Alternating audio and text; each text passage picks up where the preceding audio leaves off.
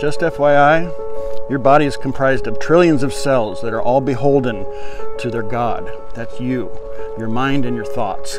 So when you think a thought, it sends chemical signals to those fucking cells and they gobble them up and say, copy that. So if you think, I'm a piece of shit, all those cells are gonna respond in kind. And guess what? You're gonna be a piece of shit. If you think, I can't fucking do that, your cells are gonna obey. That's the deal. So the first thing you can do is, instead of being your thoughts, observe your thoughts. Instead of thinking, I'm a piece of shit, think, I'm aware that there are thoughts that I'm a piece of shit in my mind. See what we did there? We made a subject, you, and an object, thoughts. You either are your thoughts or you're observing your thoughts. Once you're observing your thoughts, then you can trace that shit back to its origin.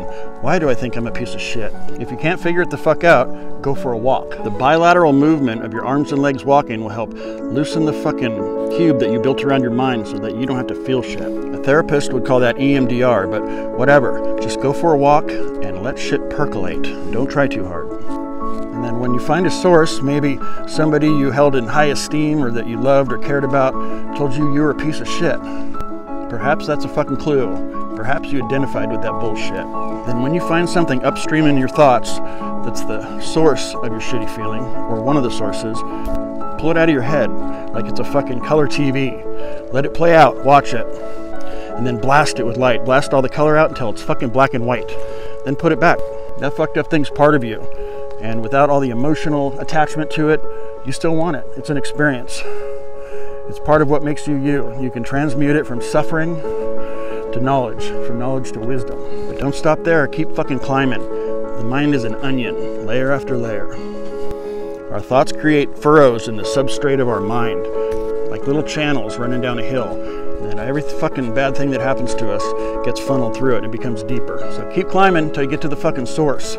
Remember, your cells fucking obey your thoughts. So if you're feeling shitty or sense of doom or like a piece of shit or like you can't do it, figure that shit the fuck out. Then with Herculean effort, you have to start digging a new channel in your mind. You have to start looking for the beauty in things, the positive, the safety. You have to make your mind your bitch. And then you can enjoy the downhill a little bit. But don't get fucking relaxed, because guess what? What goes down must come up. It's the other way around, but fuck it. Life's a cycle. You can let suffering fuck you up, or you can use it for the teacher that it is. Get out of your fucking head. Go for a walk instead. I know it feels hopeless. I promise it's not. How do you eat an elephant's ass? One bite at a time.